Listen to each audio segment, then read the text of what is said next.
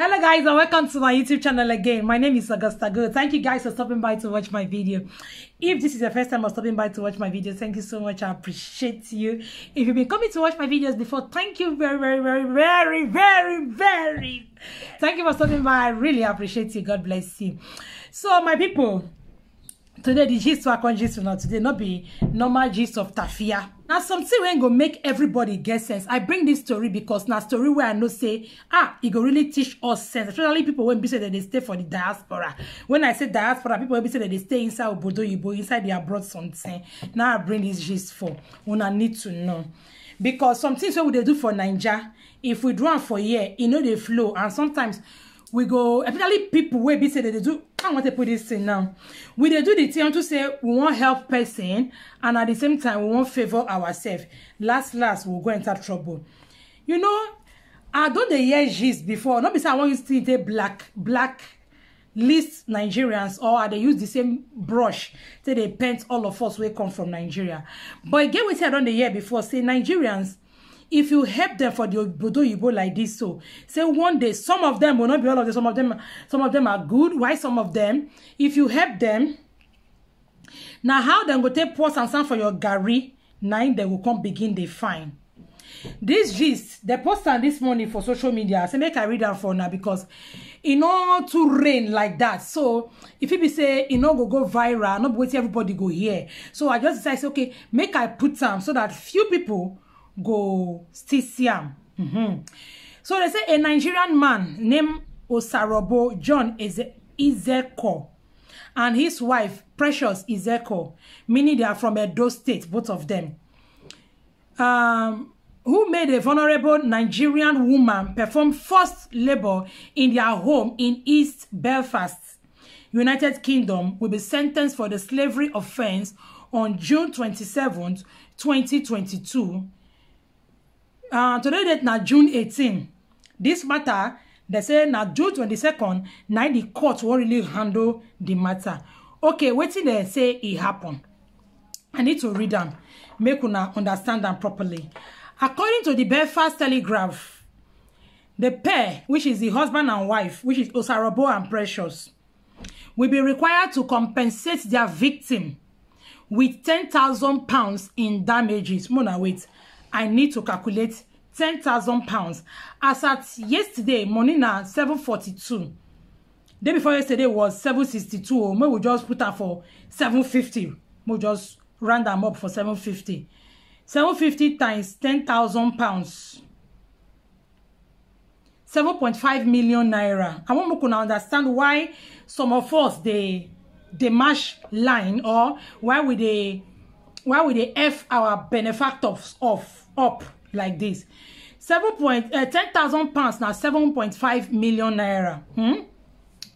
So now go back to the 10.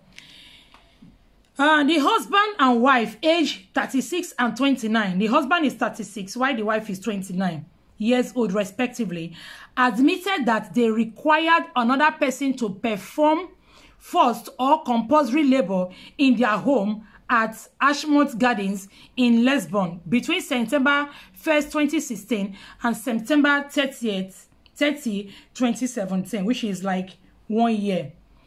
The couple admitted keeping the Nigerian woman as a domestic slave in their then Casterbridge Place home in Belfast for a 10-month period. Okay, 10 months. Crown Barrister Charles McGrenor, all these are Igbo names they had to pronounce, said the woman, who could not read or write, arrived in North Ireland in 2011 and worked as a nanny for a 5-year period. When her employer returned to Nigeria in autumn 2016, she moved into Casterbridge Place and was told money will be sent to her family for any work she undertook. Meaning, when she come Nigeria now for 2011, she come work for another person for 5 years.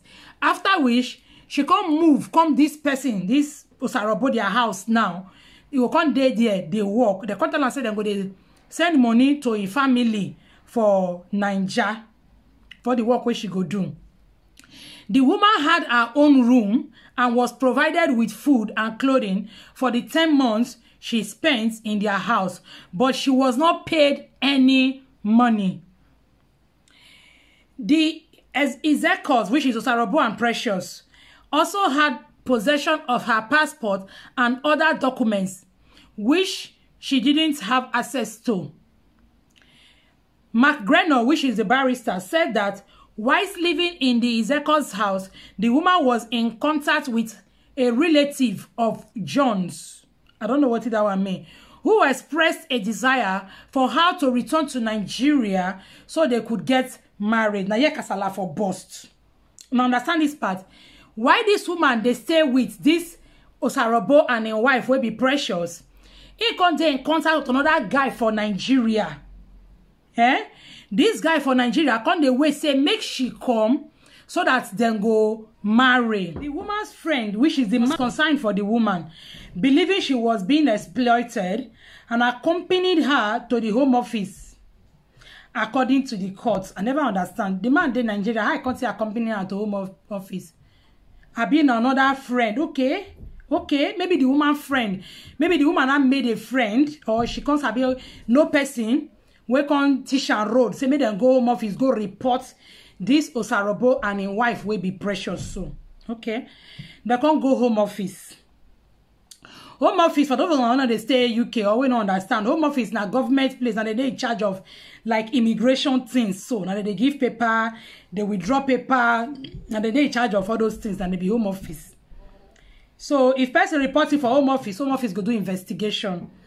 So Precious was queried about the woman by a Home Office officer who came to the Ezekiel's house, and she denied knowing her. The problem there, she don't lie. She denied say she no Precious, so she lied from the beginning. And once they notice say you don't they lie, there's going to be problem. An investigation was launched, which resulted in the involvement of PSNI. I don't know the meaning of that. And the subsequent arrest of both John and Precious Ezekiel. Oh, then I understand. This relative of John, na Osarobo, na be John. So Osarobo relative for Nigeria, na he encourage the woman, make the woman go report Osarobo for Home Office. I don't know if you understand now. Now he encourage her make you go report Osarobo for Home Office. So now they can arrest John, which is Osarobo, and Patience Ezekiel. So during his police interview, John initially denied any wrongdoing and made the case that they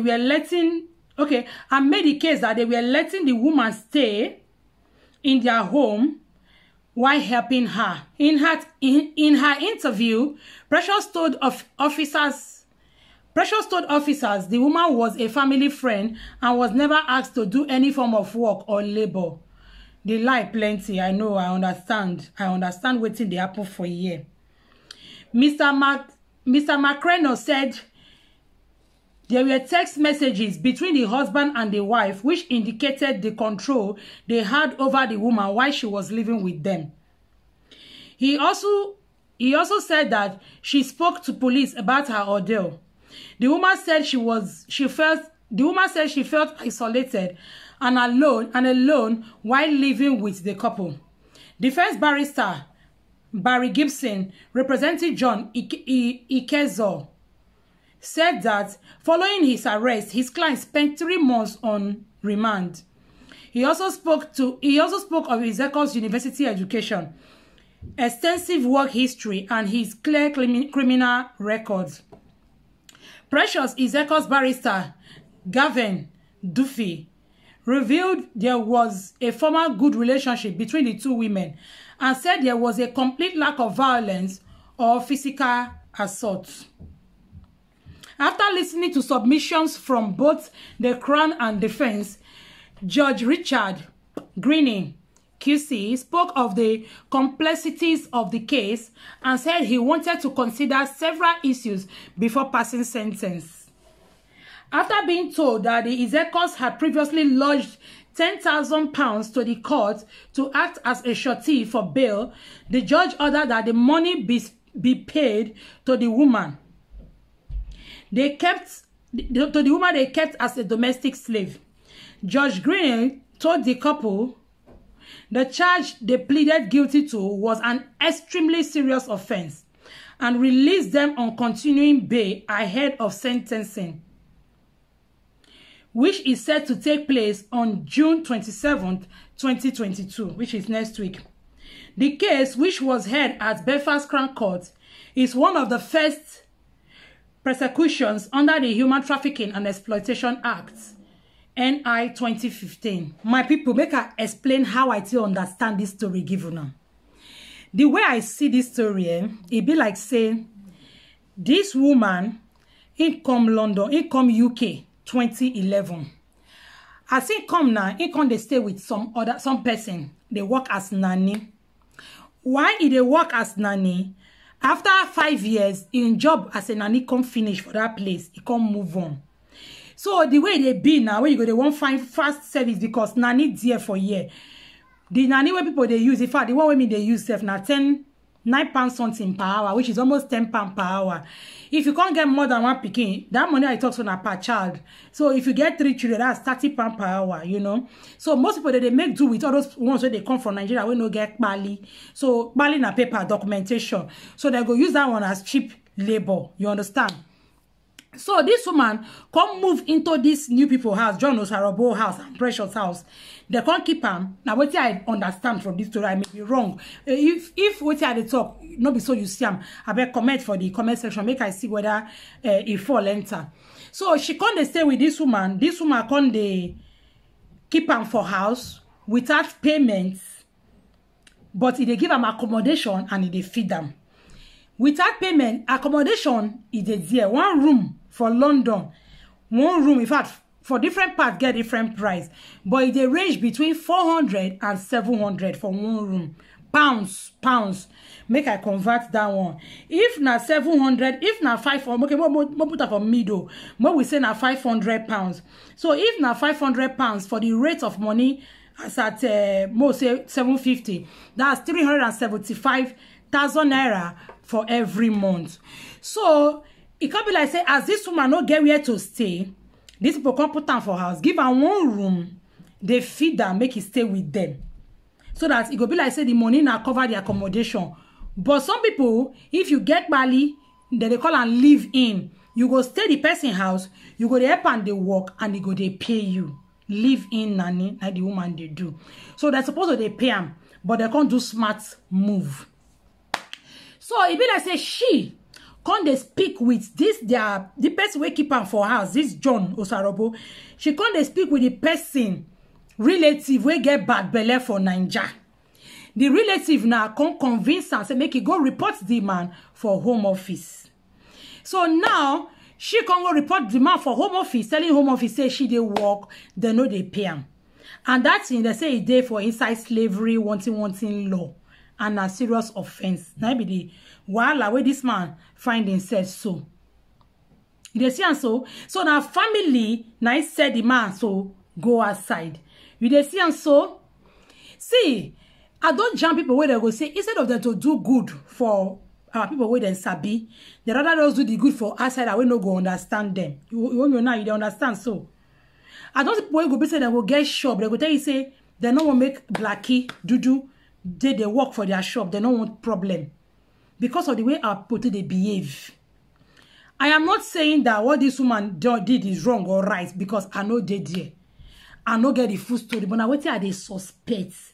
Now, as she don't go home office, go report like this. Home office call a vulnerable woman. So because of that underlying that subject, that keyword vulnerable, home office fee give her Bali. Aside the money when these people go give them as damages now. Home office go still give her Bali now. You can't get stay because she go talk say she no go go Nigeria. She go can't claim asylum if they no even call and give her. She go claim asylum say she no go Nigeria. Oh, if she go Nigeria, the man people for there they go buy him. So you go can't claim asylum for you. They can't give her Bali. You can't get grant. You can't de buga for year. Meanwhile, these people now they will go for prison. Go the chop crocro. Though not be crocro they chop for year, but the freedom has been taken. Then get children. na only God know wetin go happen there, because if they go prison now, meaning their children will go into foster care. Somebody has to take up with their children. If they don't get relative, we go handle the pikin. Then the pikin they go put them for foster care. Just because you want to do one quick service, one sharp one, you want a person. It's there with it. At the same time, people they quality they work. If home office cash them, that's why they see they beat too. You go say maybe you do one fast move, one quick one, where they will call cash you. That now your eye will call up. Couple like say they really follow you come from your village, my dear. I say make I bring this story come from for una.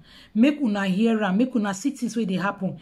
Before you won't help person or before you won't do any fast deal, think and think again. Ask yourself, say, if kasala burst, if this thing blast, how it go happen? What it go happen to you? What it go happen to your children? Think and think again.